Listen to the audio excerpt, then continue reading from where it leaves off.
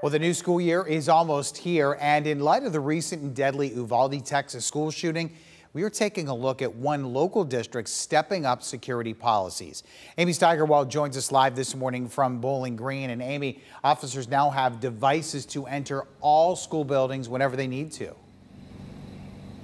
Yeah, that's right, Tim. Starting this school year, all police officers in the city of Bowling Green will be able to access every single school building 24 hours a day. I'm told this is something that the district actually asked for moving into their school year starting in August. Now, officials with the Bowling Green Police Department tell me that some officers already had key fobs to enter select buildings, but now all officers will be able to get into city school buildings should there be some sort of emergency. While this is new for Bowling Green schools, many districts like Perrysburg already have this type of security in place for their police officers. As far as Toledo, school resource officers, which are in those high school buildings, are able to access those buildings at all times. Now, Lieutenant Adam Scaff with the Bowling Green Police Department says while they definitely don't take this new responsibility officers have lightly, it is their department policy that should there be any type of threat in a school building,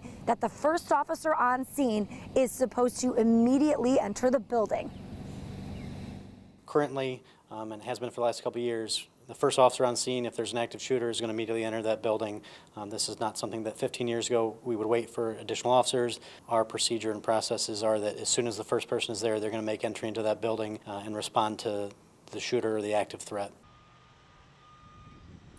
Lieutenant Scaff added that Bowling Green Police do regular active shooter trainings throughout the year, and they have an updated one actually coming that they're going to put in place by the end of this year. Reporting live in Bowling Green this morning, Amy Steigerwald for WTOL 11.